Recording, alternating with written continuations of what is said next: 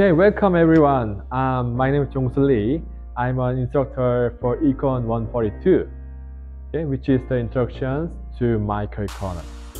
So it is an online class, not in-person class. So for a year, this class has been conducted in person. However, during this summer, this class will be held online, okay? So most communications with you guys will come through email and Canvas, okay? So I have to admit this extremely awkward lecturing to an empty room because no one here.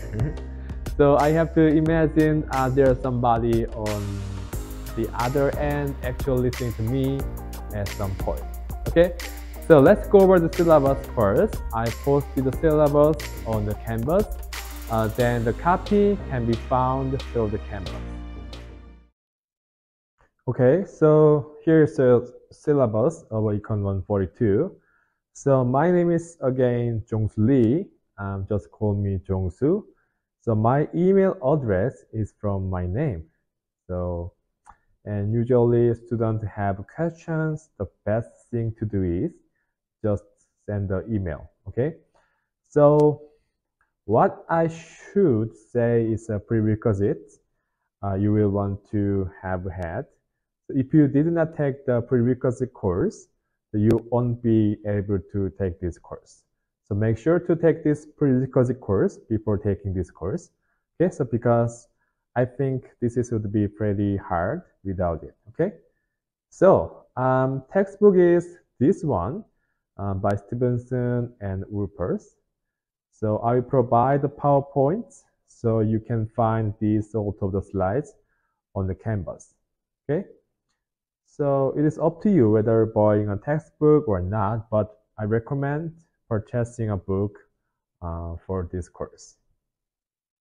During this course, I follow the book and PowerPoint slides closely, but sometimes it may enhance what's here because sometimes I don't think it goes into enough detail to explain things.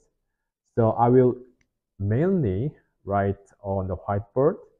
So it's better to prepare a notebook, okay?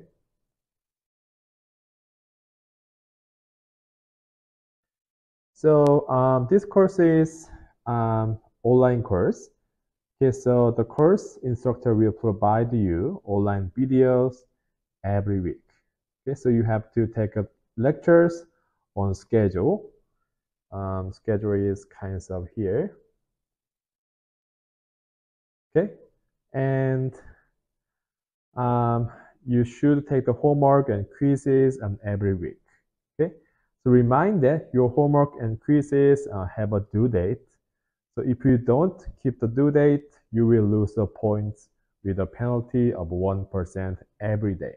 Okay, the homework will be worth 50 points each, untimed, and you can answer the unlimited times. But the quizzes are a little different. The quizzes will be worth 40 points each, and the timed to 90 minutes, and can answer each question twice. Okay, so due dates of homework and quizzes will be every Sunday by 11:59 p.m. So all homework and quizzes can be turned in early. Okay. So total points you can get is 1,000. Yeah, 1,000. So we have a midterm and final exam. So we have 2 exams, and they will be worth 140 points each. Okay, so each exam includes 140 questions with the multiple choices, and it's timed to 190 minutes. Okay, so you can answer each question twice. Okay, so here is the grading scale. So if you get over here, if you get over 900 points, okay, you will get A. Okay, so here's the schedule we have. So you should follow the schedule, and we will study from chapter 1 to 15. Okay.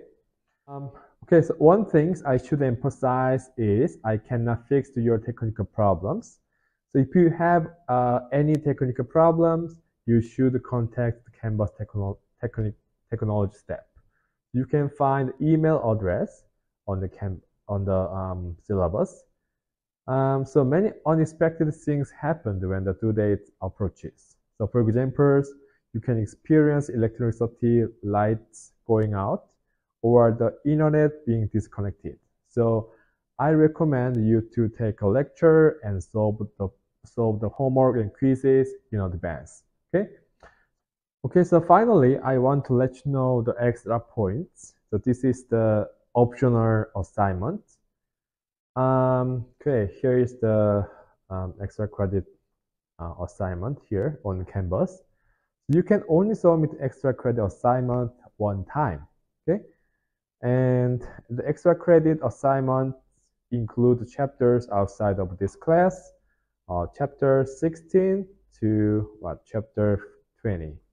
Okay, so each one is 50 points here, 50 points.